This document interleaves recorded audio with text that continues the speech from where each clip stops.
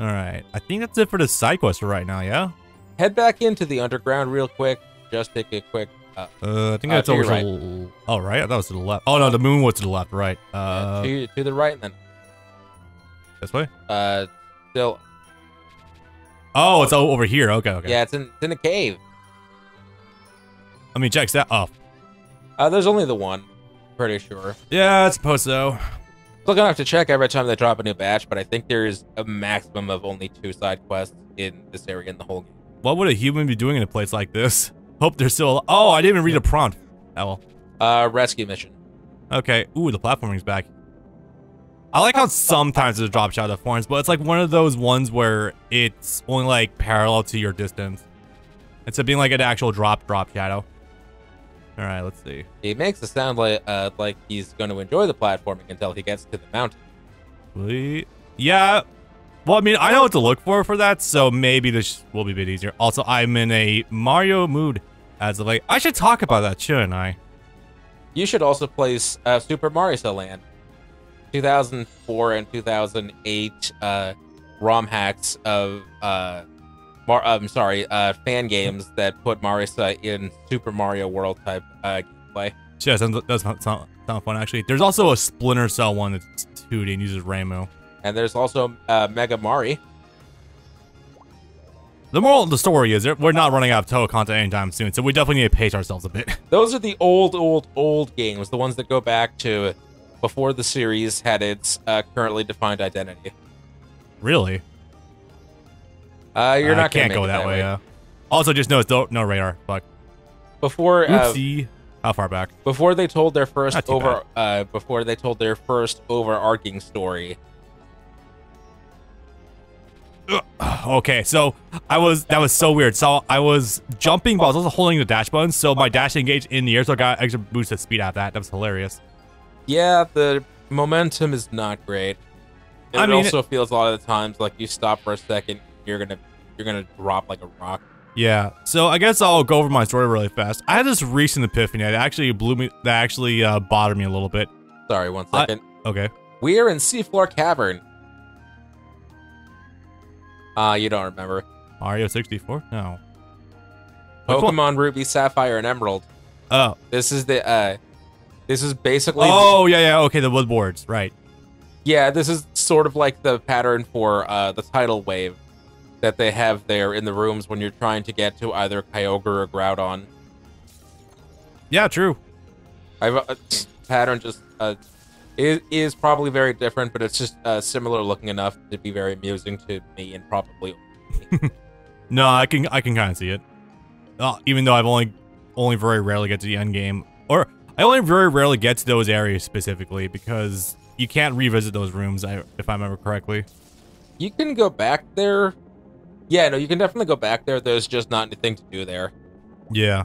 Once you've already been there once. Yeah, whenever I think of Gen 3 dungeons, the first ones that come to mind obviously are Sky Pillar and weirdly enough, Seafoam Caverns. Seafoam is from Gen 1, but Fire Red. Oh yeah. No, I'm thinking of the one that like the platforms raise and lower depending on the tide that's currently in. Oh. Yeah, you know what I'm talking about? Yes. It's like one of the earliest places you can get Spiel. I think it's the only place you can get Spiel.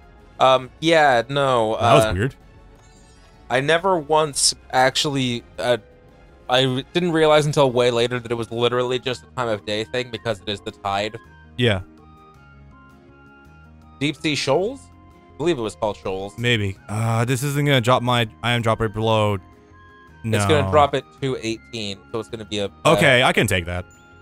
A loss of 20%. I'll take that, that's fine. As long as it exists. Hello? This is a rescue mission. Yeah. So there's not a boss in it again. So, I guess to get on that, talk really fast. Oh, a couple. Funny that. I had a recent epiphany that kind of bothered me a little bit, and it's actually a little bit of a fire under my ass. I came to realize that there's way more Mario games I have nearly beaten than have actually beaten. I showed you the tier list while I was mapping out. The ratio was like 5 fully completed, 7 nearly completed. The ones that come on top of my head are, even though I just recently beat one of them, is like Luigi's Mansion and Paper Mario 1. Not kidding about that. Yeah, no, I know exactly what that's like. Head back to the store first. because next Yeah, one will be a proper story mission. I also need to cash in these stones as well. Yeah. No, I know exactly what that's like. If I did that, it would. The specific games would probably be different, but yeah, I have a lot of Mario games, especially where it's like, oh, this is fun. I play it for anywhere from 1 to 3 hours and then never touch it. Yeah, for me, it's more so because of my damn step siblings when I was younger. They would break or lose a lot of games I had. You have no idea the hundreds of dollars of potential sales of GameCube games I used to have that I could have cashed in on by now. God damn it. Yeah, no, I understand what that's like. Yeah, so I recently started taking an endeavor. Also, when I realized that Super Mario Wonder came out, I literally did not hear about that whatsoever. I'm like, you know what? Also, Simple Flips is playing a lot of old Mario games right now to try them out for the first time. I'm like, you know what? Fuck it. I'm gonna try it for myself. So I beat Mario Land 1. That took some save state abuse, but it's pretty cool. Mario Land 2 was another one where I almost beat the game when I was younger, but never beat the final boss, go figure. And now I'm working on Mario 3D Land. So that's probably why I'm a little accustomed to platforming right now, because I got some experience under my belt. Chicken capture. You're all good. Excuse me. Super Mario 3D Land is a great game. A lot of people give it some shit because it was the first of the hybrid gameplay. To be perfectly honest, I actually think I like it more than 3D World, at least the first time I played World.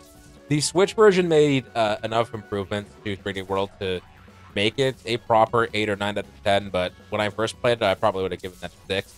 3D Land, for me, is also like an 8 by default. It goes in context of actually playing it on a handheld, but I think the way it plays and the level design, just the charm of it all, is pretty delightful. Yeah, I was fairly unimpressed by like the first 2 worlds, but then I got to World 3 with the desert, and it literally opens with like a giant pillar going upwards that you can kind of go in like a lot of different orders. I'm like, this is all right. I'm kind of impressed now. Also, it comes with the added context of Nintendo being like, we can do 3D on a handheld. For real this time, we swear, we promise. Yeah, it's not all red. You're not literally going to go blind, guys. I promise. Pinky promise. No. Mario 64 3D. Or not, DS. Oh, yeah. No, we swear, we're actually 3D. See, we have this stick that's not just a set of buttons that can actually move in 3 dimensions. Promise. Yeah, it's very funny. I will say it's very cute playing it on emulator, because obviously it was meant to fully take advantage of the 3D element of 3DS, because I can tell from the amount of top-down views it's given me. No, you go into the puzzle room sometimes, and they have the thing that literally says, turn your slider to 3D. You won't be able to solve this puzzle without putting the slider in. It's very cute seeing that also, and just being like, yeah, it's just very funny that the 3DS was one of the best-selling consoles of all time, purely in spite of the 3D aspect. Like, I'm gonna take that as a Shiggy decision with that one, because the man loves himself some gimmicks. He absolutely does. Yeah. They pretty much went on record as saying, hey, why don't you make new installments in series that haven't gotten them in a while? If we don't have a new or interesting idea for it, it doesn't seem worth it. We don't want to just keep repeating the same things we've already done before. So that's why you hear things about why they haven't made an F-Zero in 20 years. We don't have any ideas for it, and we don't want Sega to make it because we don't want them to get the credit. Because Sega made the GameCube one. Yeah, I know. That's some real Metroid Prime vibes right there. Can I point that out right now? Oh yeah, no. Like classic Sakamoto was a douche. Sakamoto is a fucking cunt of a human being, and he's so mad Retro Studios made a banger Metroid game. He made his one bad on purpose because he was upset that people liked the one that was made by Americans. See, I don't think that necessarily, but there's probably elements of that try to directly make Metroid Prime non-canon. I find it to be very fucking funny. Yeah, no, none of those other ones happened. This one happened immediately after Metroid 2. Yep. Swear, guys, nothing else happened in between, Samus. We went right from Metroid 2 to Super Metroid, and then right to this wonderful game. Nothing bad happened, guys. Right. And then just proceeds to ignore that with Metroid 5, Metroid Dread. Metroid, yeah, seriously, it's like, I generally don't think, I would say it's about Japanese businessmen as a whole, but also just in general about Nintendo. I don't think they understand the idea of, if it ain't broke, don't fix it, or don't try to reinvent the wheel. See, they're okay with foreigners developing that game because the foreigners that developed that game weren't Americans. They were from Spain. Oh, yeah. Dread, right. Mercury Steam. Yeah. Because they also did the 3DS remake of Metroid 2. Yeah, those filthy Americans aren't gonna get their hands on us. We're gonna give it to the Spanish instead. Okay, I see how it is. Japan loves their Central Europe. Yeah, they really do. They love their Italy, France, and Spain. I literally could tell that at a glance also because of Namco having a lot more PR stuff with Europe than America. Yeah. Trust me, I've noticed. And in some cases, depending on the series, uploading their trailers and whatnot to European accounts way ahead of American accounts. Yep. Also, One Piece. Yeah. And literally anything One Piece. I'm going to bring us completely full circle. Oh my god, how are you going to pull that one off? Is there something evolving soon? No, Bamco. And, not this game, but the original. Do you remember that, when I talked about something maybe possibly controversial with the last one involving Bamco? No, I don't remember that, actually. When I was talking about the then upcoming Tales of Berseria. Oh, yes. Okay, I think I might know what you're talking about. Tales of Berseria, how, like, the trailer initially got released in subs. I think someone asked someone about them, and they're like, we like to show off the game in its intended format, as in you just don't want to show off the dubs early on. Okay, guys. So that was me. And, yeah, that was, they're the only English trailer they made, which wasn't a trailer. It was just like a 7-minute cutscene video that released like a week before the game came out, was uploaded only to their European account, not to their American account. Yeah, which is funny because you'd think if you had any excuse to upload Japanese, not English footage, it would be to Europe, where you have to worry about 8 languages, not just the one American, which is just English. Yeah. But also, yeah, that was when they were like, we're pandering to the widest demographic, which is people that that aren't going to play with English. Like, decidedly, that is not true. They screamed the loudest, as with altercations I had in that comment thread through the Bamco Europe rep, but that is decidedly not true. Losers. Literally, one of them was a anime song fan dubber. Like, you are literally the last person who has any right to make a statement about dub. Like, bro, how are you so cucked? How are you so blind that you don't see the irony in you covering songs in English and then saying English dub bad? Yes, yeah, genuinely.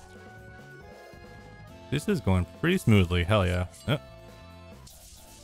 But that hasn't been as much of a problem with the one Tales game they've released since we played Scarlet Curiosity back in 2016. Hey, did we mention that in like 2 weeks it's going to be 2024? No, but whoa, dude, Matrix. Oh, this is one of my favorites. It warped. I posted that to Twitter because that was so funny the first time seeing it. Just I did not know that Girls on Panzer was in town. This is pretty cool. Anyway, I know this same tank was also in Rainbows, but it's still very funny. I don't think we fought it as a formal boss, just as we did. a thing that was in there was a mini boss in some of the stages in the outside world. But funny that a tank should come up now with the year 2016 being mentioned, because there is an anime currently airing called 16-Bit Sensation, which I think is about, I haven't seen it, about someone trying to get into game development, and then there's one scene where they're looking back on as one of the best years of their childhood as they're wandering around Akiba, and it's like, what famous things were happening at the time that we can reference?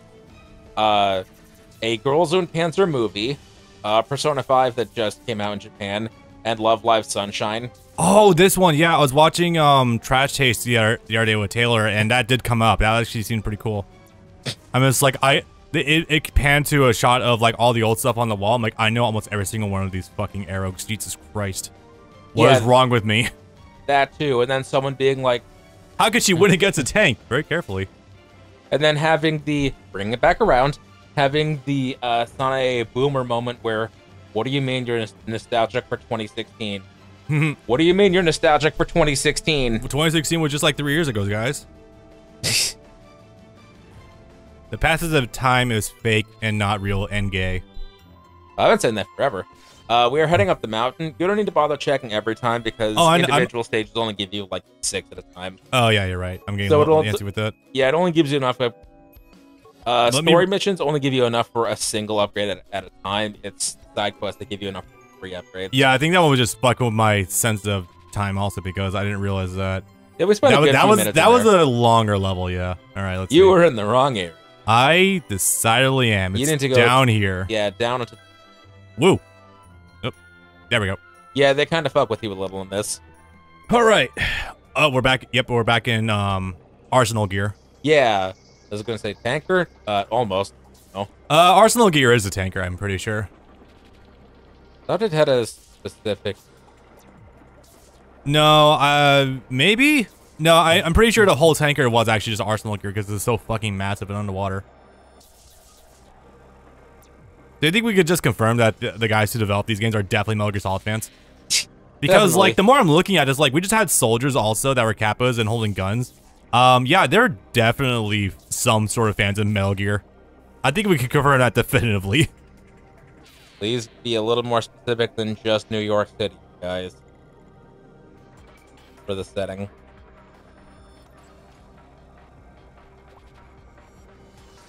Yeah, I don't remember if it was a particular name. Anyway, the sick music's back, hell yeah. Yeah. Skill level up, meter to yay! What have we got? Oh, even wider, hell yeah.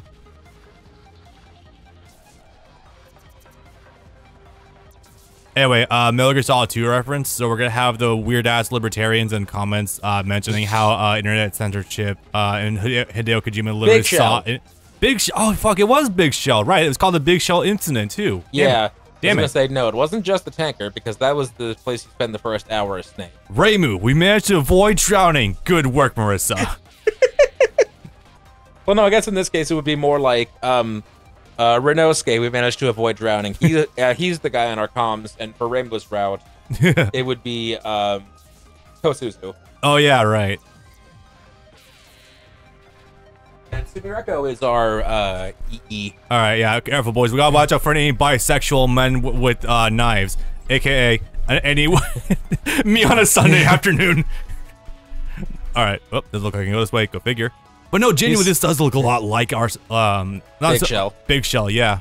And I guess kind of Mother. With a couple of areas you can actually walk around inside. Yeah, I see a little bit. I do see it. Some of the other platforms, like if you walk around the outside of the zoo platform. Oh yeah, yeah. I always wanted to explore more of Mother Base in 5, but there was just never really a lot of attention to, and it took forever.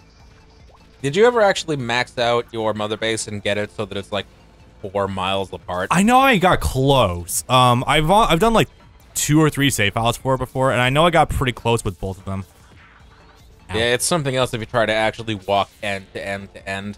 Yeah, no, we always take the vehicles and crank take on me. Good stuff. So that's why he's called Vamp. No, actually, because he's bisexual. No, actually, it's just he's bisexual. Me not knowing what the fuck that has to do with being called Vamp. It means you do both. Yeah, I don't get it. Which, I'm not sure how that word came about with that phrasing, but okay. Oh, wait, hang on. Hello? Is there anything that's gonna pop up over here? Yeah. It's not gonna be on the other side. There's more in there. More crates for you to climb. Ah, yeah. I hope we circle back around. Boom! Nice. You do, because this is just a...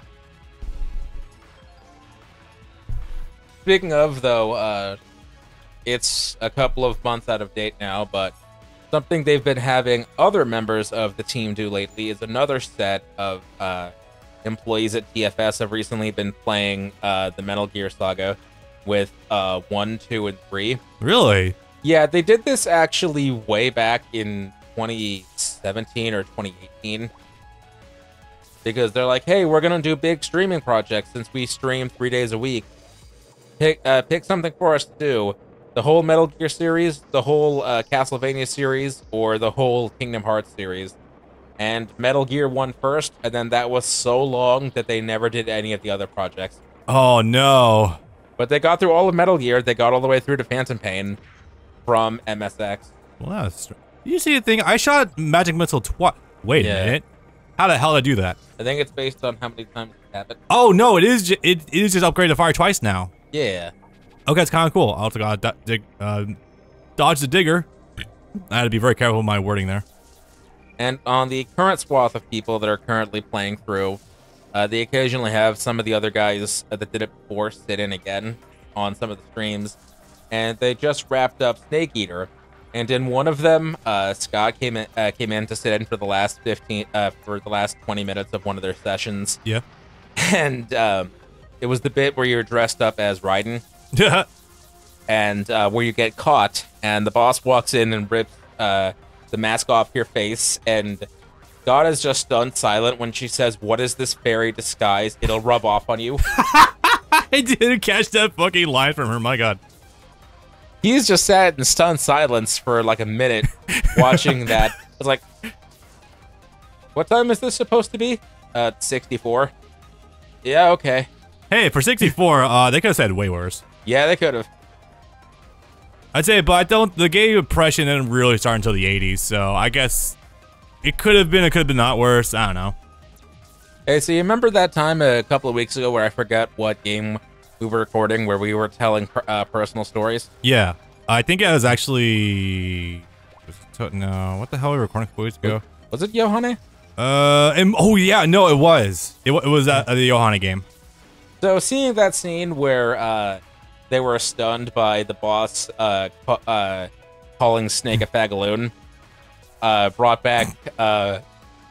back memories of my childhood, where my dad used to own an Italian restaurant until I was 7. Oh yeah. And he had a cook in the kitchen. He would only refer to them by one name, and I never learned his real name. Oh no, what was the name? He called him Fairy.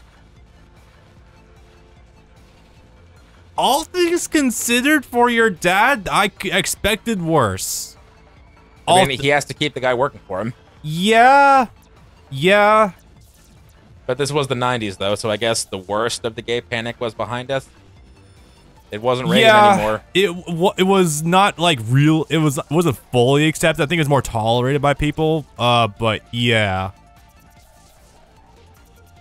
How do I put this? It was a different time. It was a period of time where everyone was...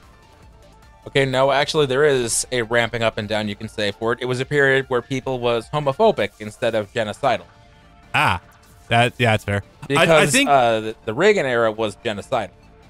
I think the wording you probably want to go with is like more it was okay. I think unfortunately the term used by the Bush administration, "Don't ask, don't tell," was kind of applying there. I thought that was Clinton. No, that was more so Bush, because it needed more military dudes going into Iraq. Ah.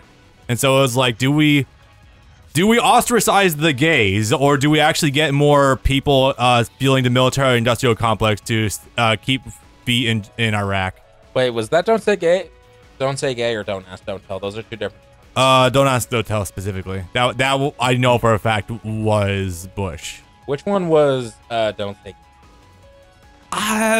Oh no, that might have actually been Reagan. Now I think about it, because of the deliberate downplaying and dodging of the AIDS epidemic. Yeah. You just went to circle. This time I think you're going to want to go to the right. I think you're right. It's okay that we're being political, because you see we're playing as a female character, which is inherently political. Yeah, right? No, we can't be playing as strong women. Although, oh no, no. Also, I'm not playing as a literal like 5'10" huge stack big titty mommy right now. So it's immediately political, and you should not be playing this. And also, it's gay. Also, by that metric, because there's 250 women and only like 3 known males, everyone is inherently gay, so it's inherently political. Yeah, right? It's like, no, they all have to reproduce somehow, says the weirdo in the comment section. Where the fuck am to the right. Let's try that this time. I remember I did find a corridor before, but now it's getting a little winding in. Hence proof positive that really this series needs a fucking overhead map. Wait, no, isn't this towards the entrance? You went backwards. I feel like we're going towards the entrance right now. Shit. Yeah, okay, so... Yeah, that's what that happened to me a handful of times here, where you have the room that has 4 entrances and exits. Yeah, okay, so I'm gonna go to left this time. No, that... Yeah. No, I think this is the loop. And then go down right. Oh, yeah, okay, this might bring us outside, maybe. Yes. Yeah, okay, so that broke this. Come down here. This is very non-intuitive. Also, it's not giving us, a letter level for that. Holy shit. It's also not really telling us directly what's what, so this is very funny. Also, go back up a little. How far back up? Start of this room. Back one down, more? Back, to the room we were just in. The hallway we were just in. Down. It's really funny seeing the cutoff for the black void there. Huh. And how you don't see any more wall. Yeah. Small development team. I'm going to look past that. I don't have any problems with it. I just think it's funny where you can see the seam. Oh yeah, no, it is very funny. God damn, that's a huge hitbox now. One thing I've noticed just in general, and this is just passive knowledge I've noticed from watching a lot of mods for games, especially Mario 64, is that cameras are fucking nightmare to work with in game development. Oh yeah. Like, especially Mario 64, like, it's so notoriously bad, and a lot of developers, like modders, want to install like inside areas, but the camera is so horrid trying to deal with that, so they'll be like, yeah, just keep it a Mario view for this section coming up, or like, they'll redo the camera themselves and try to finagle to make it work. And I just come to realize that, yeah, doing camera work in a 3D game is a fucking hassle. Well, so I'm gonna cut that game some slack. It was the first true 3D game. Yeah, definitely. And also, it was also the first camera in a video game. It is literally the reason why we call it a camera, because in order for it to make sense to the person playing, they literally had a camera posed in front of the screen. Oh no, I'm not taking away from it at all. It's just funny to think about, giving that perspective that, yeah, like universally, it seems like trying to work cameras in a 3D game is an absolute nightmare. If I still had to provide context for the younger audience, yeah, that is literally the reason why we use the terminology. I don't actually think that was the reason why I used that. I thought it was just like a good analogy. We just stuck with it, as is often the case anyway. They have Lakitu on the camera. Yeah, I know. I just didn't think that's where our terminology actually directly came from. They needed it to make sense to the person playing why you're able to switch angles. Yeah. Because you weren't able to do that in any game prior. You didn't have that much perspective. Like, I think Crash 1 might have come out before 64, but that's a straight game with a camera that doesn't move. It's, once again, a static camera, so they can utilize that as they will. Straight or right? Go to the right. Yeah, I'm feeling that too. One, I do sometimes regret deleting my Twitter profile, and one of the reasons being is because I actually did have a Touhou game developer follow me. I'm not kidding about I'm not joking about that. He was working on, I think, like a top-down, like, strategy-based Touhou game. Oh, cool. Yeah, he was actually a pretty cool guy. I wish I got Wait, was that the guy that was making the Total War game? Maybe? I actually don't immediately remember offhand. I know he posted demos a lot for his stuff, though. I probably should have gotten in touch with him more, but anyway, I should probably have picked his brain a little bit, being like, hey, yeah, so is it true what they say about like camera angles in games just being a fucking nightmare? He probably would have said yes, but anyway. Oh, there you are. Hiding, actually, in my Metal Gear game. Yeah, no, camera's always fucky. Like, if you look at any of the top-down Zelda games, you can actually see that it's not a straight bottom-up angle. It's like a 70-degree angle pointing slanted down in order to achieve the top-down effect. You can actually still see your characters. Yeah. Because there are actually camera hacks in the 3DS Zelda game to do that. Don't go in just yet. Shit. Hit no, and then walk behind it. Oh, yeah, okay. I don't remember seeing a lot of these actually just straight up appearing treasure chests in your run. Weird. Because I saw one earlier in the Hell River level. Only like 1 or 2 of them exist, I think. I guess I found both of them. Alright. Zeke? Oh no, just the death egg again. Wait, no, it's not a death egg. What the hell? Egg Robo? What were the one was he was piloting in Sonic 2? Yeah, the Death Egg. No, I thought the Death Egg was the name of the actual Death Star he was making. Death Egg robot. Maybe. Anyway, this could be pretty easy. I was gonna say something like, I don't know, Pupa, Pod. Nah, looking at this now, I'm actually getting more, still getting Mega Man Legends vibes with this. All right. So, is this considered a bomb? And can I hit them? No. Nah. I did at the very end, though. Oh, it is the Death Egg robot. Okay. Yep. These are generally easier to fight, though, because they're way bigger, way slower, it's huge, and way dumber. Slow, not hitting me that hard because I've been on top of the stack growth, so doing pretty okay there. Oop. And suddenly, I'm eating shit. Hang on. What is this MIDI? Oh, but I dig it. Ah, don't have enough yet. Now we're back in the tech now. It's like alternating. It's really cute. Fuck. They're copying you with that attack. You are kind of right, actually. I was trying to see if I could run to the tight circle. I actually could get wrapped back around. All right, there we go. Wait, please hit. I'm pretty sure it's gonna hit. Yeah, there we go. Is that dead? Oh, no, it's gonna be close. 2000. Oh, close to 2000. Very close. Fuck. Again, it's you knock them past a certain threshold and they automatically go into bomb. Yeah, I know. I gotta say, I'm glad I'm doing better at these than I thought I was going to. Again, it's the case where there we go. You take a couple of minutes to get into the pattern and then it becomes pretty much a cinch. Yeah. Oh, that's holding for a while. And now you defeat my prize robot. Don't worry, Nitor, that just means you need to download our specs so you can create a Robo Marisa. Did you intentionally break the Great Hawk Rate barrier? Was that actually what happened? No, they're talking about how RisingJericho got in. You turn a blind eye to it. Huh. Who's Yakumo again? Sorry. Ah, that's very funny. Yeah, they're like, you guys can study it if you want. You won't be able to destroy it, so if you want to learn how it works, go ahead, I guess. Yeah. And meanwhile, they just get free rent to go check out the outside world. That's very funny. They're also providing maintenance and security for it, since they are... Yeah. Since they technically have weaponry and thus could be considered as a standing army. This is true. As much as that matters, since most people can fight for themselves. All right, Marisa. Now I just hope you have a return route figured out for this, though.